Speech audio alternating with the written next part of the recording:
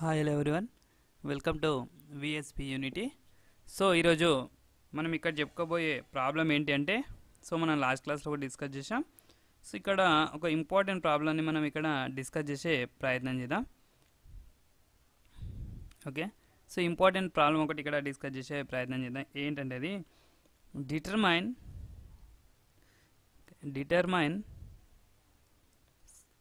3 vectors ఇచ్చిందనమాట ఇక్కడ. So determine if v1 v2 v3 is basis for r cube. Okay, basis for r cube అని ఒక question ఇచ్చింది. So ఇక్కడ v1 v2 v3లను కూడా mention చేయడం జరిగిందనమాట. v1 వచ్చేసి 3 0 -6 3 0 -6. అదేవిధంగా v2 వచ్చేసి ఏంటంటే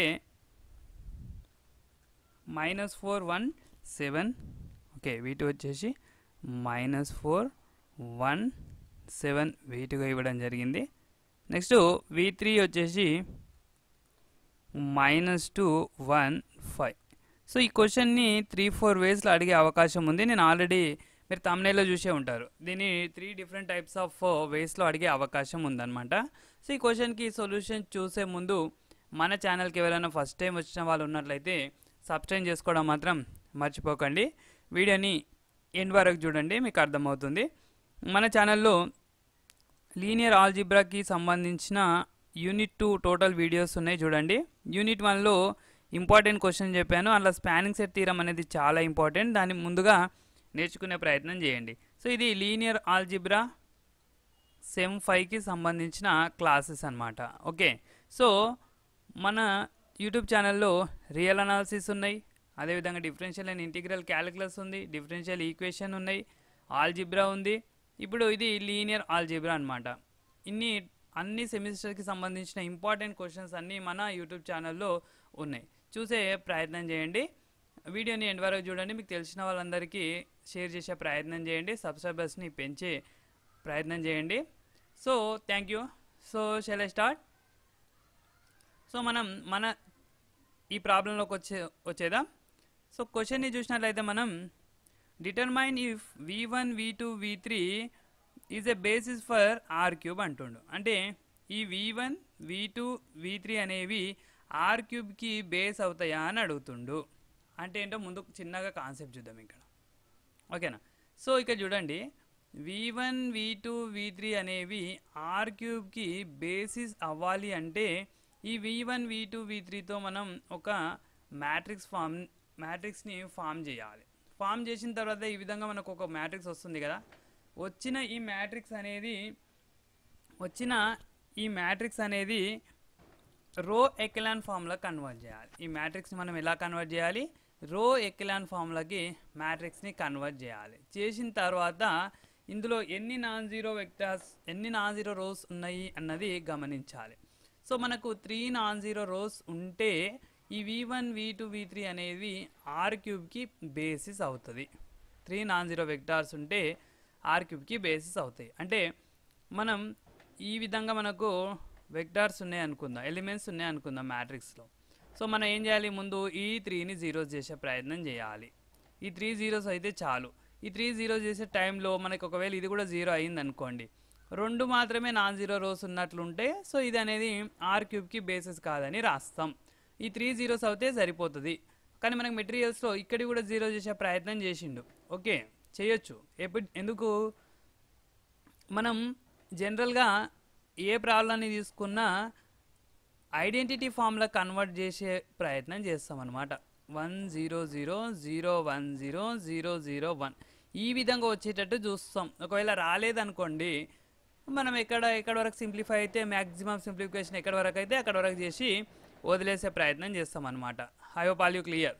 సో ఇప్పుడు ఈ ప్రాబ్లమ్ని చూద్దాం. మనం ఈ ప్రాబ్లమ్ని ఏ విధంగా చేస్తారు అన్నది గమనిద్దాం. ఓకేనా, సో ఇక్కడ మనం రో ఆపరేషన్స్ అప్లై చేయడం చాలా ఇంపార్టెంట్ అనమాట. సో రో ఆపరేషన్ అప్లై చేసేటప్పుడు ప్లస్ మైనస్ దగ్గర కొంచెం కేర్ఫుల్గా గమనించి రో ఆపరేషన్స్ చేసే ప్రయత్నం చేద్దాం. ఓకేనా. సో దీనికి సంబంధించిన పీడిఎఫ్ మన టెలిగ్రామ్ గ్రూప్లో నేను పెడతాను, డోంట్ వరీ. సో ఓకే చూద్దాం. ఇక్కడ v1 v2 v3 ఇవ్వడం జరిగింది కదా, వీటిని మనం ఒక మ్యాట్రిక్స్ ఫామ్లో రాసుకుందాం. ఫస్ట్ కన్సిడర్ మ్యాట్రిక్స్, ఒక మ్యాట్రిక్స్ని కన్సిడర్ చేసుకుందాం. కన్సిడర్ ఏ matrix v1 v2 v3, matrix v1 v2 v3, v1 v2 v3 అనే ఒక మ్యాట్రిక్స్ని కన్సిడర్ చేసుకుందాం. ఓకేనా? సో చూద్దాం.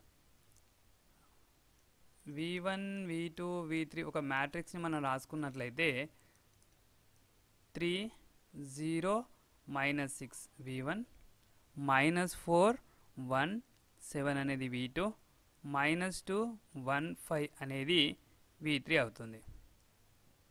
ఓకేనా? సో ఇప్పుడు చూద్దాం. ఆల్రెడీ ఇక్కడ మనకు ఆటోమేటిక్గా 0 ఇవ్వడం జరిగింది, నో ప్రాబ్లం.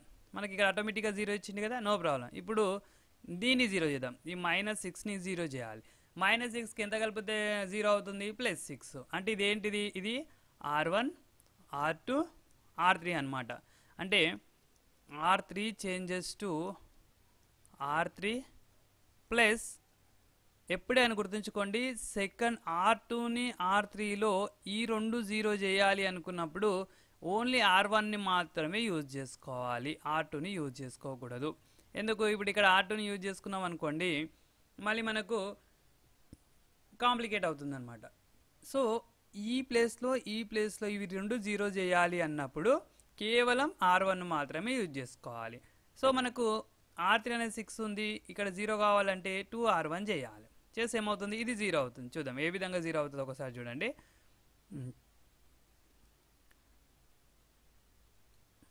ఓకేనా? ఒకసారి చూద్దాం. సో 3 -4 -2 0 1 1 ఓన్లీ R3ని చేంజ్ చేస్తున్నాం కదా, ఇక్కడ 0 అవుతుంది. సో అది 0 అన్నాం. నెక్స్ట్ R3 7 + 2R1 -4, 7 - 8 ఎంత? -1, అంటే ఇక్కడ -1 వస్తుంది. సో నెక్స్ట్ 5 + 2 -2, ఎందుకు? ఇది R3 ఇది R1 కాబట్టి 5 - 4 దట్ ఈస్ 1. సో ఇది నెక్స్ట్ స్టెప్ వచ్చేసింది. మనం ఇప్పుడు ఏం చేయాలి? నెక్స్ట్ దీన్ని 0 చేయాలి, ఇక్కడ ఉన్నదాన్ని 0 చేయాలి. ఇప్పుడు ఈ రెండుని యాడ్ చేసినాం అనుకోండి 0 అవుతుంది కదా. ఇంకొకటి ఈ టర్మ్ 0 చేయాలి అనుకున్నప్పుడు ఓన్లీ ఈ రోని యూజ్ చేయండి, R2ని. R1 యూజ్ చేయొద్దు. R1 యూజ్ చేస్తే ఏమవుతుంది? ఈ 0 మళ్ళీ 3 అవుతుంది, ఇక్కడ నెంబర్ వస్తుంది. దీన్ని మనమే కావాలని ఇంటెన్షనల్గా 0 చేసాం, మళ్ళీ R1 యూజ్ చేసుకుంటే ఇక్కడ నెంబర్ వస్తుంది కదా. సో అందుకోసం ఏం చేయాలి? ఇక్కడ 0 చేయాలి అనుకున్నప్పుడు ఓన్లీ R2ని యూజ్ చేసుకోవాలి. మరి ఇది ఎట్లా 0 అవుతుంది? ఈ రెండుని యాడ్ చేస్తే 0 అవుతుంది కదా. అంటే R3 changes to R3 + R2, R3 + R2 చేస్తే ఏమవుతుంది?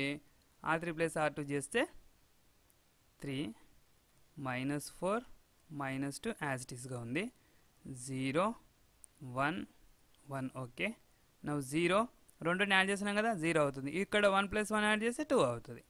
ఓకేనా? సో మనకి ఇక్కడ వరకు ఒక రెడ్యూస్డ్ ఫామ్ వచ్చింది. మరి ఇప్పుడు ఇక్కడ నుంచి ఏం చేయాలి సార్ అంటే, చూడండి మనం చెప్పినట్టుగా ఇంతకుముందు చెప్పినట్టుగానే ఫస్ట్ రోలో ఒక నాన్ జీరో ఎలిమెంట్ ఉంది, సెకండ్ రోలో ఒకటి ఉంది, థర్డ్ రోలో ఒకటి ఉంది. ఇప్పుడు మనం జనరల్గా అయితే ఈ 3ని కూడా 0 చేసుకుంటున్నారు, కొన్ని మెటీరియల్లో చేసుకోవచ్చు.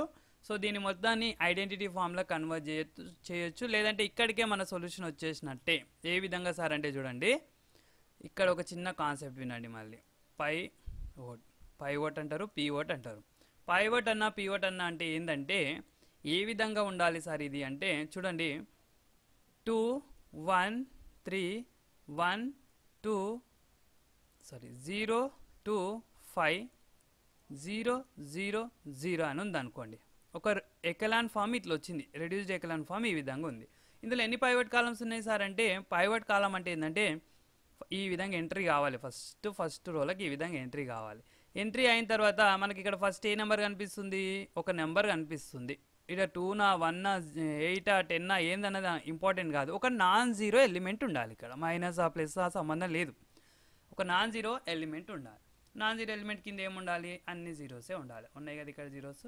అంటే ఈ కాలం ఏమవుతుంది, ఈ కాలం పైవట్ కాలం అవుతుంది. సో నెక్స్ట్, సో దీని తర్వాత ఇప్పుడు ఏం చేయాలి అంటే దీని తర్వాత నెక్స్ట్ దాంట్లోకి ఎంట్రీ కావాలి, అంటే నెక్స్ట్ రోలోకి ఎంట్రీ కావాలి. Next రోలోకి entry అయిదాం. సో ఇప్పుడు ఫస్ట్ రోలోకి ఎంట్రీ అయిపోయింది. ఇప్పుడు సెకండ్ రోలోకి ఎంట్రీ అయిదాం. సెకండ్ రోలోకి ఎంట్రీ అయినప్పుడు ఫస్ట్ ఎలిమెంట్ 0 ఉండాలి, ఉంది. సెకండ్ ఎలిమెంట్ ఒక నాన్ జీరో ఎలిమెంట్ ఉండాలి, ఉంది. దీని కింద 0 ఉండాలి, ఉంది. అంటే ఇప్పుడు ఈ సెకండ్ కాలం కూడా పైవట్ కాలమే. ఓకేనా. సో ఇది పైవట్ కాలం, ఇది పైవట్ కాలం. నెక్స్ట్ అదేవిధంగా థర్డ్ రోలోకి ఎంటర్ అయిదాం. థర్డ్ రోలోకి ఎంటర్ అయితే థర్డ్ ఎలిమెంట్ 0 ఉండకూడదు. థర్డ్ రోలోకి ఎంటర్ అయితే ఇది అయిపోయింది ఇప్పుడు. ఓకేనా. ఫస్ట్ దీనికి సంబంధించింది ఇది అయిపోయింది, దీనికి సంబంధించింది ఈ కాలం అయిపోయింది. మిగిలింది ఏంటి, ఇది ఒకటే కదా. ఇక్కడ ఒక నాన్ జీరో ఎలిమెంట్ ఉండాలి, ఉంటే ఏమవుతుండే ఈ C3 కూడా పైవట్ కాలం అవుతుండే. అంటే ఇప్పుడు దీన్ని బట్టి ఇందులో ఎన్ని పైవట్ కాలమ్స్ ఉన్నాయి, మరి ఇక్కడ 0 ఉంది కాబట్టి ఇది పైవట్ కాలం కాదు ఇక. ఓకేనా. ఓన్లీ ఈ రెండు మాత్రమే పైవట్ కాలమ్స్. సో ఇక్కడ ఎన్ని పైవట్ కాలమ్స్ ఉన్నాయంటే 2 పైవట్ కాలమ్స్ ఉన్నాయి. సో ఈ కాన్సెప్ట్ని బేస్ చేసుకొని ఇక్కడ చెప్పండి ఎన్ని పైవట్ కాలమ్స్ ఉన్నాయి. మరి ఇదే కాన్సెప్ట్ యూజ్ చేసుకొని ఇక్కడ పైవట్ కాలమ్స్ ఎన్ని ఉన్నాయో మనం ఒకసారి చూద్దాం. ఇక్కడ ఒకవేళ 3 పైవట్ కాలమ్స్ ఉంటే ఇచ్చిన v1 v2 v3 అనే వెక్టార్స్ అనేవి R³ ఏమవుతాయి అంటే ఏమవుతుంది, బేసిస్ అవుతుంది. అదే మన ఆన్సర్ అనమాట. చూద్దాం. ఓకేనా. చూడండి ఇక్కడ 3 -4 -2 0 1 1 0 0 2. ఓకేనా. ఈ విధంగా ఉంది. ఓకే. సో నా ముందు ఎంటర్ అయిదాం. ఒక ఎలిమెంట్ ఉంది, కింద 2 జీరోస్ ఉన్నాయి, అంటే ఇది పైవట్ కాలం. Next enter అయిదాం. మళ్ళీ ఇక్కడ నెంబర్ ఉంది, కింద 0 ఉంది, సో ఇది పైవట్ కాలం. Next enter అయిదాం. ఇక్కడ నెంబర్ ఉంది, అయిపోయింది కదా. ఇక్కడ నెంబర్ ఉండాలి, కింద ఏముండవు ఇక. ఇది నెంబర్ ఉంది, అంటే ఇది కూడా పైవట్ కాలమే. అంటే ఇక్కడ మనకు ఈ మ్యాట్రిక్స్కి ఎన్ని పైవట్ కాలమ్స్ ఉన్నాయి, మరి 3 పైవట్ కాలమ్స్ ఉన్నాయి. 3 పైవట్ పొజిషన్స్ 3 పైవట్ కాలమ్స్ ఉన్నాయి. సో 3 పైవట్ కాలమ్స్ ఉన్నాయి. ఇది v1కి సంబంధించింది, v2కి సంబంధించింది, v3కి సంబంధించింది. అంటే v1 v2 v3 అనేవి బేసిస్ అవుతున్నాయి దేనికి అంటే R³ is a basis for R³. Basis for R³ అని రాయొచ్చు అనమాట. I hope all you clear. ఏం చేయాలి, బేసిసా కాదా డిటర్మైన్ అన్నా షో దట్ అన్నా ఒకటే. v1 v2 v3 అనేవి R³ బేసిస్ అవుతుందా కాదా ఫైండ్ అవుట్ చేయమంటే ఏం చేయాలి, షో దట్ చేయమంటే ఏం లేదు, ముందు ఒక మ్యాట్రిక్స్ ఫామ్ రాసుకోవాలి, దాన్ని రో ఎకలాన్ ఫామ్లో కన్వర్ట్ చేయాలి. కన్వర్ట్ చేసిన తర్వాత ప్రతి కాలంలో ఒక నాన్ జీరో ఎలిమెంట్ ఉన్నట్లయితే, అంటే 3/3 మ్యాట్రిక్స్కి 3 పైవట్ కాలమ్స్ ఉన్నట్లయితే ఇచ్చిన v1 v2 v3 అనేవి R³ బేసిస్ అవుతుంది, అంతే. ఓకేనా. I hope all you clear. ఈ వీడియో కనుక మీకు నచ్చినట్లయితే లైక్ చేయండి, షేర్ చేయండి. అదేవిధంగా ఎవరైనా ఫస్ట్ టైం మన ఛానల్కి వచ్చిన వాళ్ళు ఉన్నట్లయితే సబ్స్క్రైబ్ చేసుకోవడం మాత్రం మర్చిపోకండి. Thank you for watching. Have a nice day.